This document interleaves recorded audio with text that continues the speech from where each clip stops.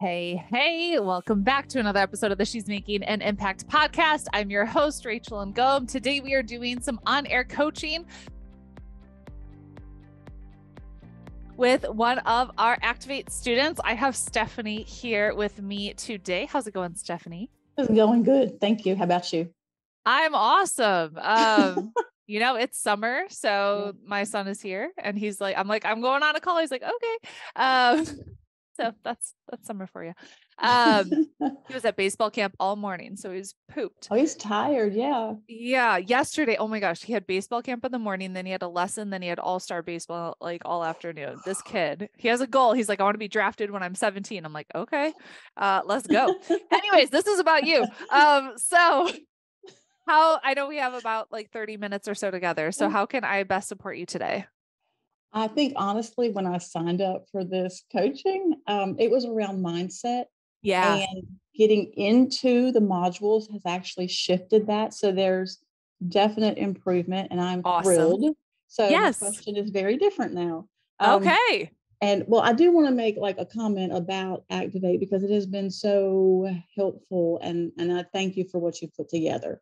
So, all right. So for the question, I'm able to start. I do grief support for Christian women, and I'm able to start some grief resources and events at the church. And I was thinking about a holiday one for the church, but then in our small group, because Michelle with the homeschooling is doing a summit, I was thinking, why not do a summit and then have that for both?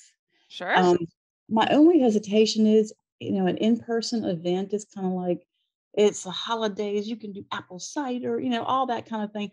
How do you feel like it can come across warm and welcoming, especially for people or women going through grief? That's the first question. Having an in-person or a summit? A summit. It can feel however you want it, like whatever your intention is going into it. So if you have the intention of like, I want to make this warm and welcoming, and then you brainstorm, how can I do that? What are some ways that I could make this interactive and warm and encourage these women?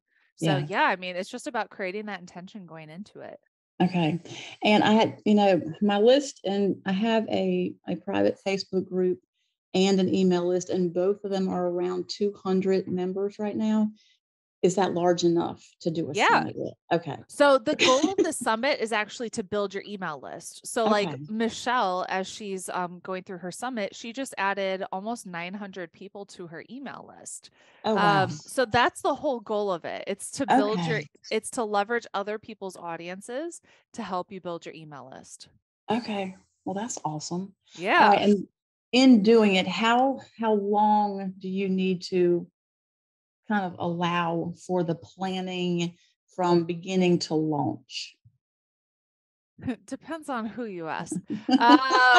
Realistically, I'm okay with messy action. I'm okay with it. I would say like 60 to 90 days realistically. It depends on how good you are with the tech. I'll tell you though, so Sherry, she went through Activate and now she's in the Impact Partnership with me. She did her first summit, took messy action and was like, I'm going to do it again. And she put it together for the second time in less than a month. And that second time she did it, she made over $20,000. Wow. Added, I think 5,000 people to her email list with, I forget the numbers, but it was ridiculous with how many buyers she had out of it. So yeah, she actually came to our Activate event in January and she was like, I'm just going to do it again. And so she took messy action and then like, boom, went in and crushed it. So like the first time you do it, just know you're going to have like more pages to set up and more back end stuff and that kind of thing. So you want to give yourself a little, and just like getting the speakers, but don't give yourself too much time. And in reality, like you can do it messy and get great results too. Okay. How many speakers would you suggest? But I would ideally at least 10. I think Sherry had 20 to 30. Okay. So you can go like up to 30. Just it's one of those things of like the first time you do it isn't going to be the last time you do it. So you're going Right. to like do it, you're going to test it, you're going to tweak it, you're going to make it better. The more speakers you have, the better chance you have of building your email list because you have more Right. people that are emailing out their audience for it. But it's also like more headache because you have more like people that you have to Corral. manage. Yeah, exactly. It's like Yeah. herding cats with, yeah. Yeah. Yes. And to that end, I was thinking initially that I would do the actual speakers recorded, and I would go live with, kind of on a Zoom thing, and then go to the from the video to the video for the first day, and then actually have that for free, and then Mhm. sell it after that. What are your what are your There's thoughts? so many different ways that you could do it. Okay. Um, so like we'll usually do it for free and then offer an all access pass and a VIP upgrade. And that Okay. will include the recording to the summit.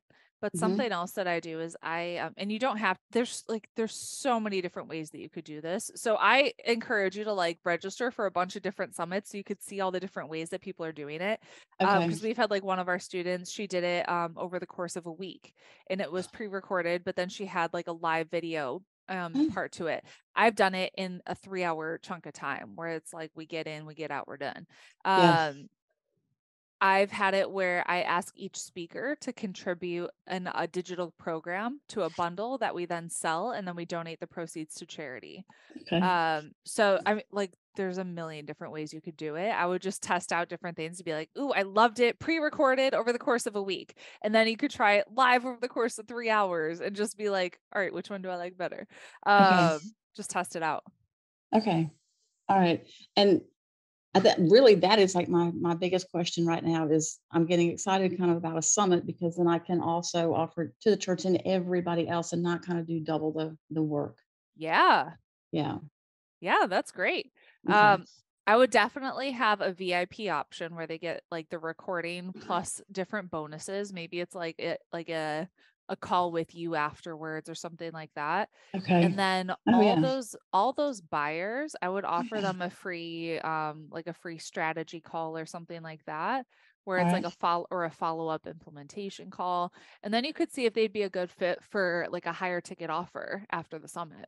Okay. Now, do you, with the speakers, they're kind of affiliates, so they have the link to share. Yep. Um, do you allow them to offer their product, or you just share the person and they share to their people, and maybe people will go back to them later? Did that make sense? Okay, so when they're a part of the summit, and we're very clear with this because we've had Okay. people do promotion outside of what I wanted and I was not so happy and they didn't Okay. tell me they were going to do that. So I have them promote only what they're adding to the bundle. And Okay. I'm very clear with them of like our goal is to raise $10,000 for charity with this. And Yeah. if we're sending people all over the place, it's going to divert the focus from us being able to raise this $10,000 for charity. And Okay. so if somebody connects with that person and they want to learn more, like they can always look them up on Instagram or like Right. look them up after. And they're going to be connected with them through the digital program that they're contributing to the bundle. Okay. Yeah, that makes sense. Yeah. All right. So where you're making me think now about like contractual things.